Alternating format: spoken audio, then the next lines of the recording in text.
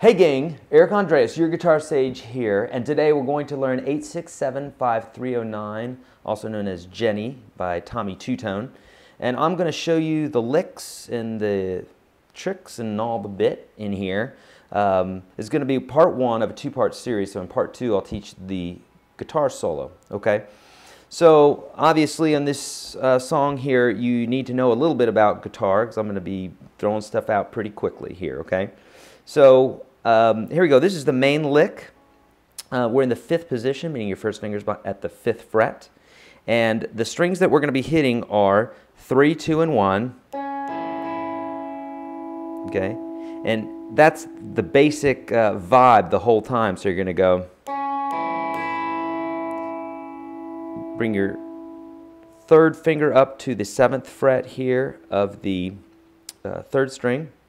Actually, let's go back here for just a second. So the 1st string's open, 2nd string, you have your 1st finger at the 5th fret. 3rd string, you have your 2nd finger at the 6th fret, and that's the basic. You put your 3rd finger at the 7th fret, back to the 6th fret, and then you're going to slide your fingers down here. I use fingers 2 and 3. On fret 4, so 4, 4, 0. Easy enough. So it's just, think about, like, basically there's 3 things. There's this, this, and this. That's the whole lick.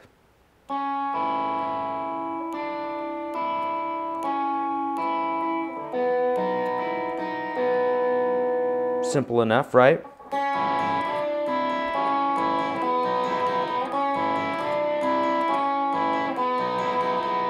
Okay. All right, so that's the main lick. You'll hear it a lot through the song. The pre-chorus are chords E, D, and A. Okay. We also have a little kind of in-between lick there. If you don't know your open chords, you need to know them. Any of the techniques and stuff like that I'm using here today, if you have any issues with it, or you're a new guitar player or a seasoned guitar player, I have a ton of free stuff at yourguitarsage.com, including a free ebook that will show you these chords and a bunch of other stuff. So make sure you check that out. All right? All right, so the pre-chorus goes E,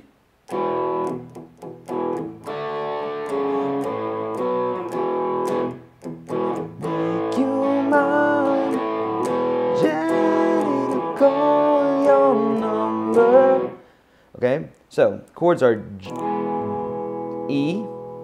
For this D, you don't have to hit the high E string. You're just going to play strings 4, 3, 2.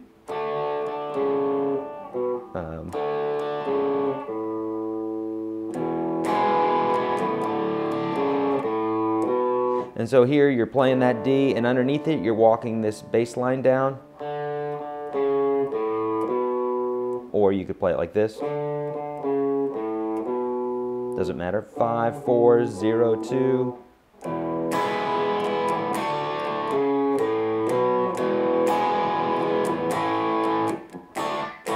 And that's E, A, D, A. Easy enough, right? And then we're back into the main lick again. Okay, great. So, there's 2 other little parts that are in the verse here. There's one where he does some double stops. I'm not going to go into a whole lot of description here, but I am going to show you what I'm going to do. And he goes, okay, these are double stops. Double stops are when we play 2 notes at a time. Just rewind that if you need help with that. That's in the 2nd position. And we have 2 power chords. That's A and B. If you need help with power chords here on YouTube, type in Your Guitar Sage power chords, and I've got a lesson for that, okay? So, in the 2nd verse, he does this lick that goes,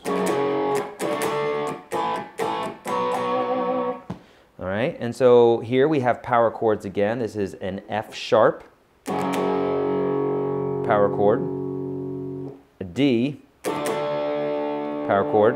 I'm muting that 6th string and strings 1 and 2 as well. And then A, B.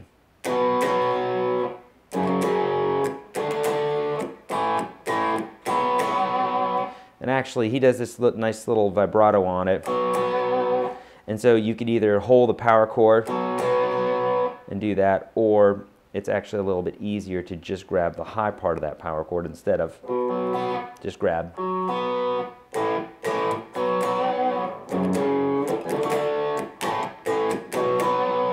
Okay?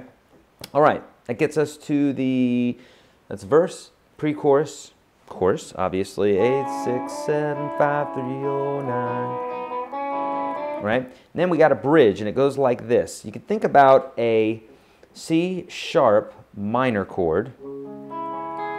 If you don't know this theory, make sure that you get that ebook. Also, if you need help with any of this picking or music theory or anything like that, there's a great mini-series that I have for free for you at unstoppableguitarsystem.com. Check that out as well. Links are in the description below. Okay, so the bridge goes, you can think about a C sharp minor chord. Now, we're just playing the top part of the chord. We don't need the bass note. And it goes like this.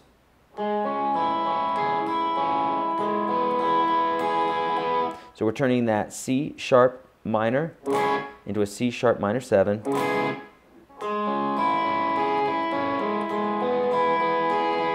Or like this.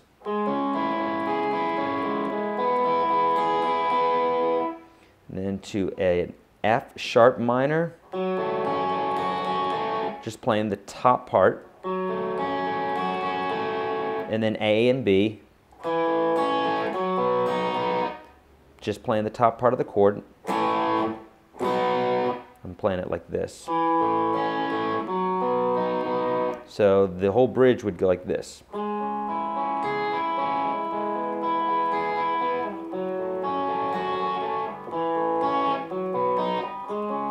got it for a good time, call. Okay, the second time around, you can just hit them instead of arpeggiating them. Okay, good. What else? I think that is it. That's it for part 1. For part 2, we're going to be doing the solo, so join us for that. Hopefully you found this helpful. If you have, make sure you hit subscribe. If you have any questions about this video or any of the videos that I do, go to twitter.com/YourGuitarSage or facebook.com/YourGuitarSage. Links are below. Make sure you pick up the ebook.